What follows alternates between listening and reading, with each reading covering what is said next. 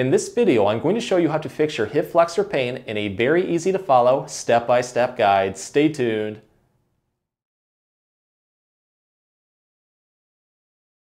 Hey everyone, Dr. Rowe coming to you from SpineCare in St. Joseph, Michigan. In this video, we're going to go over a big overlooked cause of lower back pain, which are tight hip flexors, notably the iliopsoas muscles. If you're unfamiliar with the hip flexors, they're a group of muscles that lie on the top of your thigh towards your groin, and they function to flex the hip. That is the movement of bringing your knee towards your chest. When these muscles become strained and inflamed, they can cause a lot of pain and discomfort over the top of your thigh, towards your groin, even pain that will travel deep into your pelvis, towards your buttocks and lower back. Since these muscles are very deep, you really can't massage them out. Instead, to get pain relief, we need to focus on mobility exercises that are going to engage and lengthen these muscles, and then more importantly, focus on strengthening them. And I'm going to show you how to do this in a very easy step-by-step guide. To get the best results, go through all of the exercises and also in order. As a bonus, all of the exercises can be done at home, require no equipment, and you may find give quick hip flexor pain relief even within 30 seconds. So let's get started and fix that hip flexor pain right now for good. So let's start by warming up the hip flexors. This is a really important step because it's going to loosen up the muscles and just make it a lot easier to do the other exercises in this video. One of the easiest ways to do this is with the progressive lunge. Very easy to do. So start standing with very good upright posture. We want to keep our back as straight as possible during this exercise. So we don't want to round into it like this. To help out, take your hands, put them together kind of like a prayer position. Put your hands against your chest. You want to tighten your core, that is taking your belly button towards your spine, and then squeeze your glutes. It'll just help support the spine a little bit more. The movement from here is very easy. You're just going to step forward with one leg and then lunge your body weight forward. The more that you lunge forward, the more that you're going to feel a deep activation into the psoas and the hip flexors on the other leg, the back leg, I should say. The key with this though is that we're going to progress into it. So don't go directly right into the full lunge. Just go down enough where you feel those muscles start to fire. And then you're going to hold this comfortably for about 1 to 2 seconds. You're just going to relax and then you're going to repeat it on the other side. On the next repetition, you're going to notice that you have a little bit more range of motion because those muscle fibers are starting to lengthen. So go down just a little bit more and then keep repeating this over and over again until you feel like you can't go any further, or you can take your knee all the way down towards the floor. And with this one too, you can always throw in as many repetitions and sets as you like. To make it more challenging, you can start to use dumbbells and make it a very good strengthening exercise.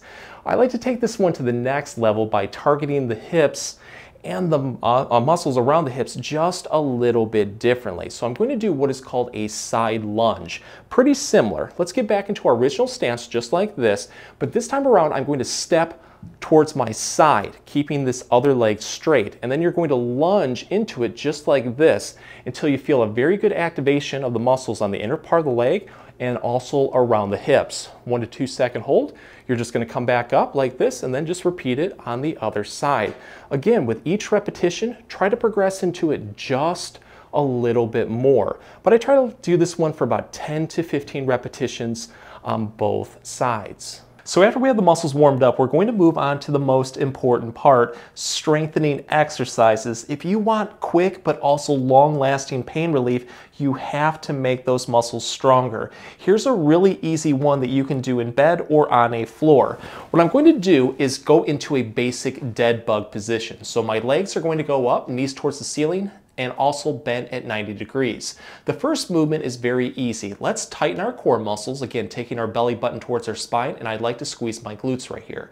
Just lower one leg down just like this. Straighten your knee, but the key with this exercise is don't let your leg or your foot touch the bed or the floor. Let it hover about an inch or two above.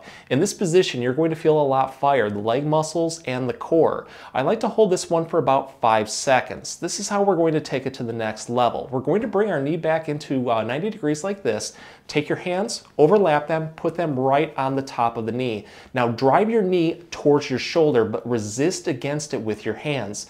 When you do this, you're going to feel a ton fire on the top of the legs, including the psoas and the hip flexors. What you want to do is press into it as much as you can comfortably. Hold this for 5 seconds, and then what you're going to do is just repeat that exercise, just nice and slowly. I like to do this one for about 5 to 10 repetitions, but if you want to make it more challenging, throw in more repetitions and sets. But remember, whatever you do on one side, always switch to the other side to keep everything in balance. If you really want to take this one to the next level, you can do what is known as a marching bridge, which is also going to target the hip flexors, but a lot more muscles, including the glutes and the legs. So what I'm going to do in this position is have my knees bent, feet flat. Let's tighten our core, squeeze our glutes. Take your hands, you can put them off to your side or on your hips. The movement is very easy. You're just pressing up with your pelvis and hips upward towards the ceiling until your body is in a nice straight line from your knees to your hips to your shoulders. If you're unable to get into this position, maybe you can only go up an inch or two because of weakness or tightness, do the best you can. Over time, you should notice that you have a lot more strength and flexibility to finally get into this position. But what I like to do is hold this one for about 5 seconds. If you want to make it more challenging, march one leg up like this. So we're really trying to take this knee towards our chest as much as we can, and you'll really start to feel those muscles on the top part of the leg start to fire. 5-second hold, you're going to relax, and then you're going to repeat it on the other side, just nice and slowly for about 5 to 10 repetitions. And if it feels like you have a little bit more energy, you can always throw in another set or two. So here's a really easy hip flexor strengthening exercise. The great part about this one though is you can do it pretty much anytime, anywhere. Start seated with very good upright posture. That means just trying to keep your back as straight as possible during this exercise. We're going to have our knees bent at 90 degrees, feet flat on the floor. Take your hands, grab off to the side of the chair right here, or if you have armrests, on those for support. The first movement is very easy. We're just going to take one knee lifted upward towards our chest, kind of like a marching motion. The more that you lift that leg upward, the more that you're going to feel those hip flexors engage. You only want to go towards a comfortable point. If you start to feel any pain or discomfort, back off just a little bit before that point. Then you're going to hold this one comfortably for 5 seconds. You're going to relax, and then you're going to repeat this one 5 to 10 times. With each repetition, challenge yourself to build into it just a little bit more. And afterwards, if it feels like you have a little bit more energy, you can always throw in another set or two. Just make sure whatever you do on one side to switch to the other side and repeat to keep everything in balance. From there, we're going to take this one to the next level by making it an isometric exercise. That means that we're just going to put a little bit of resistance in there. So let's get back into that original stretch like this. Lift it up until you hit a point where the muscles are firing. But this time around, overlap your hands just like this and put them on the top of your knee. You're going to gently press down on your knee until you feel a very deep activation of those hip flexors. You want to hold this one comfortably again for 5 seconds. You're going to relax, and then you're going to repeat this one 5 to 10 times. But again, you can always throw in another set or two, and then just repeat on the other side. The last movement, and this one is really going to get those hip flexors firing, is to add knee extension in there. So it makes it a dynamic movement. So with this one, we're going to lift our leg up just like this, but this time around, extend the knee. That is straightening it as much as you can. You're really going to feel those muscles start to fire. Try to hold this one for 5 seconds. You're going to relax, and then repeat this one 5 to 10 times on both sides. In the final step, we're going to focus on stretching. Stretches are perfect to do after strengthening exercises to keep the muscles loose and also help avoid soreness. One of my absolute favorite stretches is the psoas cobra because it's really going to target those hip flexors and a whole bunch of other muscles.